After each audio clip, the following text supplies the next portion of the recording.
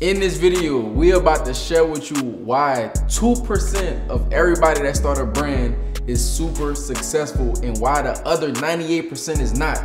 Let's get into this video. Hey, welcome back to the channel. I'm Marlon Watts, co-owner and CEO of World and Vision. Hey, I'm Nicholas Clark, co-owner and designer of World and Vision. Hey, this about to be a banger right here. Hey, we back with another one. We back with the guys. Hey, yours truly, Marlon and Nick. You know, we created this channel to give you guys the gems that we didn't have when we was getting our brand started. Man, we going on like year 3 of like, you know, consistently dropping these videos and, you know, taking them through the process and the journey, continuing to be transparent. So today we wanted to come and give some action-packed information. What we got from today, Nick? See, so first and foremost, one of the things that most new brand owners don't do is they don't read books. All right, so I'll give you a quick story of how we got into reading a ton of books. All right, so we was in Atlanta. We got our car broken into. Long story short, everything got stolen from us, right? And when that hit us and when that happened to us, we didn't have no place to actually start from again. We were super discouraged about actually continuing the brand. But what we did was we picked up the book called Rich Dad Poor Dad, right? And in that book, it started to make us think more. It started to make us think bigger. It started to make us think smarter. It started to show us that we don't have to work super hard to build a successful business, but we do need to think super smart. We need to have strategy. We need to figure out how to not work for money, but ultimately work for knowledge and skills, so then we could transform those knowledge and skills into how much cash that we want. So inside that book, it said a question opens the mind, a statement closes the mind. So anytime you have a roadblock or you have a bump in the road, all you have to do is start to question, how can you get past this? How can we create sales? How can we make $100,000 a month? And what happens is your brain, it starts to wander. It starts to wander of all the possible things that you can do, right? And that's how you start to figure those things out. And what I want you to also do is focus on the things that you can do. Don't worry about what nobody else can do, all right? So put the power in your hands. So whenever you go out and you read these books, you're going to start to educate yourself. You're going to start to get knowledge and you're going to start to think even bigger than what you was thinking before. All right, so what I want you to do is I want you to read books, because that's going to be super important when it comes down to building your business to the level that you want to build it to. Yeah, and kind of just to add on that, because they're going to have that person that's on here that maybe struggle with reading. I was that person. So what I recommend for them is for you to go out and get on Audible. So what we did was we would substitute listening to music for books, working out for books, running for books, just listening to books in general. If you like, you know, you struggle with that and sometimes it takes you a longer time. So we was able to finish books faster than people that was really reading a book by just listening to it. All right, so that's super key. But number 2 is going to be having a schedule. Like most people do not have a schedule. Think about this. When you was going to school, especially people that went to college, like they gave you a schedule. You know what time you needed to be at those classes so that way you could get that information. That's the same thing you need to do with your life. And a lot of people, I'm gonna give you this on 2 perspectives. If you're running your business part-time and you have a job, and if you're running your business full-time. So if you're running your business part-time and you don't have a schedule, really, you don't know what you need to be doing after work. Correct. But when you go to work, they give you everything that you need is already lined up for you. You know all the tasks that you have, but you don't know the tasks that you need to do inside of your business. So when you inside of your schedule, you develop time to actually work on your business, to actually work on content, to actually work on marketing. You have to have block schedules and block times. And it may be something that you only do for 1 time a week, but that's okay. All right. And then for people that's working on their business full time, if you don't have a schedule, you may be reacting more than leading. And inside of our business, we talk about leading, because when you're leading, you're going to be able to make better decisions than just reacting from something happening. You can't always be in reaction mode. Just as soon as this happened, you react in here. As soon as this happened, you react in here. You have to lead and you have to plan your days. And you have to strategically do the things that you need to do to fully maximize the time, because we all have the same amount of time. And so having a schedule is going to be definitely one of the most important things you need. Hey, and I struggle with this a lot, because most creative people, what I see, like designers, photographers, they don't like to be on a schedule. They don't like to be walking on a straight line. They like to create. They like to go off on creative journeys, and we feel like that's best for us, but really in reality it's not, because like you're saying, like we tend to put the things that we want to do before the things that we have to do. And that's not going to be able to get your business to the next level, because you got to remember, you are the one in your business that's at the top level. Nobody on a bigger level than you. Yep. So if you're not focusing in on the time that you need to put in for your business, is not going to get to the level that you wanted to get to, because success equals is the time that's being put in. So if somebody say you got to put in 10,000 hours for your business to become a multi-million-dollar brand, it's only 24 hours in a day, right? And you sleep 8 hours of the day. And I mean, you're not about to work for the remaining 16 hours inside of your business. If you work 8 hours, that's 16 going. That's what I'm trying to say. It's impossible. So if you put in 3 hours a day, 4 hours a day, right, now it's going to start to equal up to one day that 10,000 hours, and now you're going to have that business that you truly desire. All right, so make sure that you have a schedule. Even for my creative people out there, hey, don't be afraid to put yourself in a box sometimes, because sometimes you do have to be disciplined, and sometimes you do have to hold yourself accountable for the things that you need to do, not the things that you want to do. Man, if you getting crazy information right now, make sure you like, subscribe to the channel, run us up. You need to be notified when these videos drop, so that way you can continue to stay with the community. Right. And I know, like, you know, you just reading this title or, you know, coming on here thinking that we about to give you tools, when really you need the transformation. Like, these are the intangible things that we had to educate ourselves on to be able to really reach that next level. Right. I used to think it was all about design. I used to think it was all about, you know, how this photo shoot look. But really, in reality, it's a business at the end of the day. Yes, we selling clothes. Yes, we selling hats. It's products that we selling, but it's a business. All right, all stem from the same tree. And the next point I want to get to is this. All of us are selling t-shirts. All of us are selling hoodies. All of us are selling shorts, hats, whatever you want to call it, products online.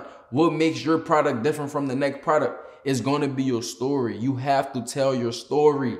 A lot of brand owners fail at this, and that's the reason why they don't get to the $10 million, $100 million level, because they don't know how to tell their story. So I encourage you to be transparent with your audience. The day that we showed our audience that we was in our apartment, cutting the tags, folding the shirts up, getting it in, that was when our audience was truly invested into the business. So today, if you start your brand, what I would do is I hop on camera and say, hey, it's day one, right? I'm getting my brand started. This is where I'm going to be in the next 3 to 5 years. All right. And then from there, now you document, now you got receipts. So whenever you build that business in the next 3 to 5 years, guess what? You get to go back to that first video where you say, yo, this day one of me starting my brand, and that content becomes super, super valuable, because that's a part of your story. And no matter how many times you post it, it's going to get the same engagement over and over and over again. And it's going to get more engagement than what you get on posting just product, right? So whenever we telling our story, we started our brand with 12 shirts and what? $120. We tell our story every time we hop on the video. Yep, most of them probably could have repeated that. Exactly. And that's the reason why you support this channel, because we gravitate and we are close to what you are starting with too. You might not be starting with, you know, $500 or $1,000, but you might be starting with $100. And we are similar to you, all right? And that's the reason why you're able to watch this channel and get the information that we're giving you, because we started from nothing just like you.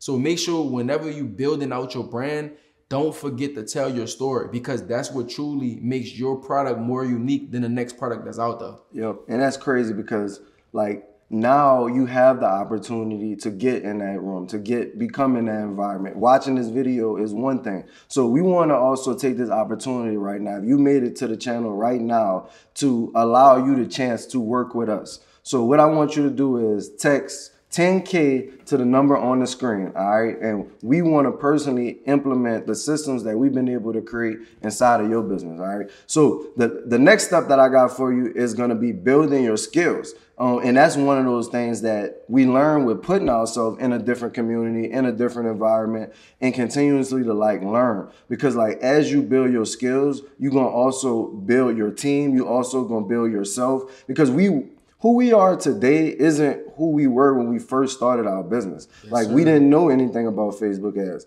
We didn't know anything about we didn't know anything about marketing. We didn't know anything about team building. We didn't know anything about cost of goods. We didn't know anything about taxes. We didn't know anything, a lot of things, just like you may be feeling right now. But what we did was we got in the environment. The first thing we did was we got in a business accelerator program. All right, and inside that business accelerator program, we got around other high-level entrepreneurs that was running businesses. They wasn't maybe doing the business that we wanted, but they was actually running businesses and they was thinking like business people. The second thing was we actually got around the person that was doing what we wanted to do. And we went to Atlanta. We ended up meeting a guy named Sherrod that owned God is Dope, which a lot of y'all probably watched that same video, that black and white video that we was in. Everybody watching this just about got that same information. All right.